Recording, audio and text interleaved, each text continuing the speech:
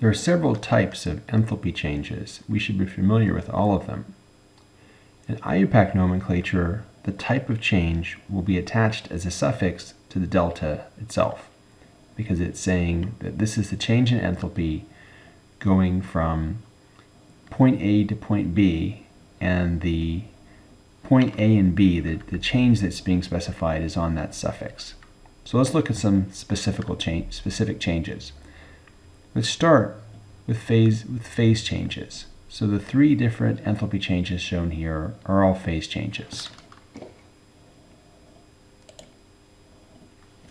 The first is the heat of fusion. Notice that despite the name, this is the heat for melting 1 mole of substance.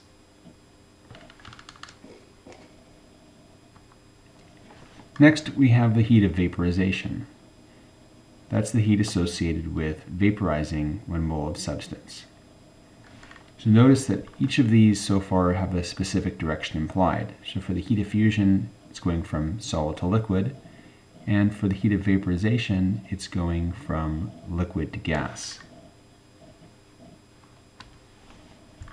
We also have the heat of sublimation, which is the heat associated with taking 1 mole of substance from the solid phase directly to the gas phase.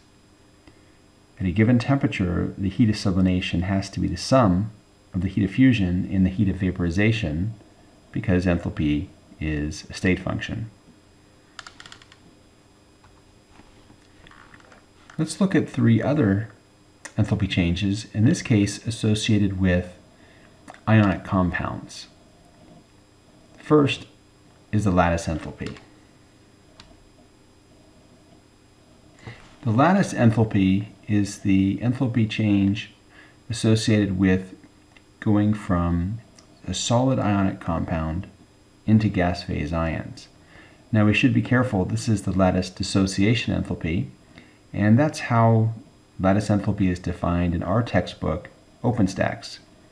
Many texts use lattice formation enthalpy as the main definition of lattice enthalpy, so you should check with your own text and your own professor to see which sign convention you're using. It's actually pretty easy to tell which type you're looking at by looking at the numbers. Lattice dissociation enthalpy, which is the one we're talking about here, is always going to be a positive number. It's always endothermic to take a solid phase ionic compound and blow it apart into individual gas phase ions. It's endothermic. We have to put energy in because we're essentially breaking ionic bonds. Hydration enthalpy is the enthalpy change when we take the gas phase ions, so separate cations and anions in the gas phase, and plunge them into water. Because this involves the formation of ion-dipole interactions between the water and the ions, this process is always going to be exothermic. So these numbers will always be negative.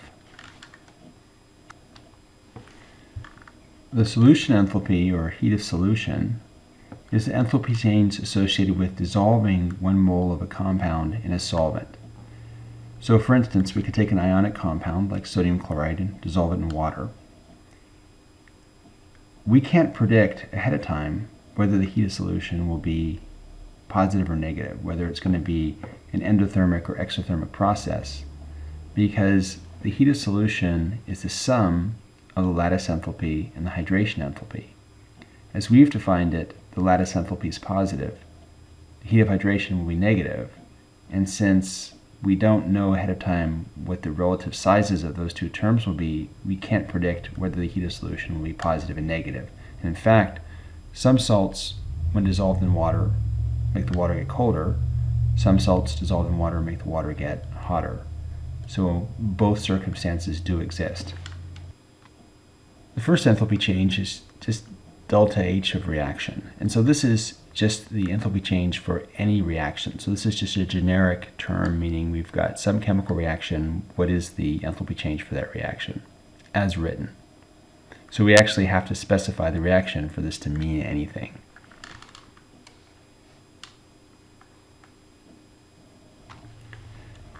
The heat of combustion, or combustion enthalpy, is the heat released when 1 mole of compound burns in oxygen.